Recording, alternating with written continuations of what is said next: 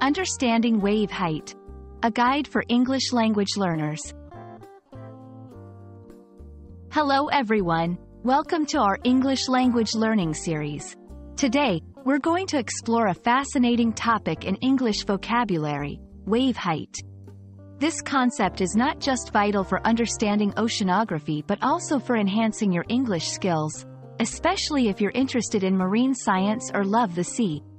So, let's dive into the world of waves and learn all about wave height.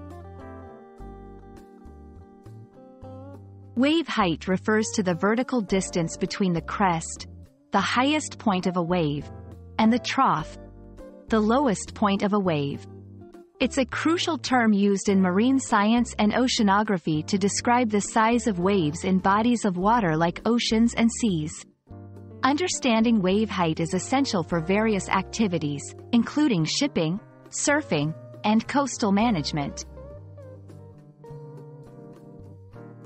Measuring wave height can be done in different ways. The most common method is using a wave buoy, which floats on the water's surface and records the height of passing waves.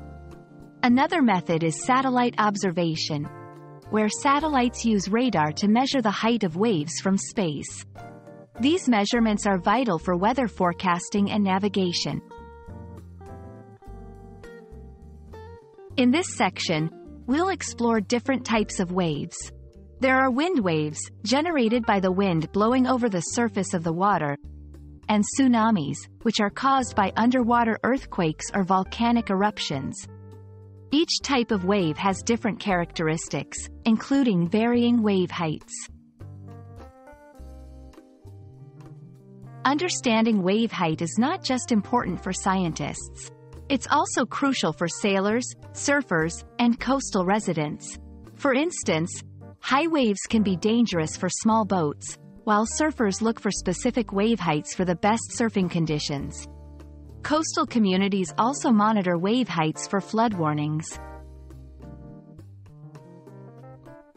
I hope this video has been informative and enjoyable.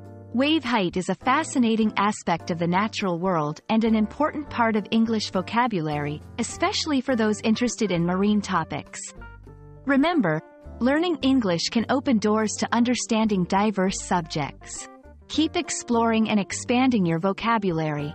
See you in the next video.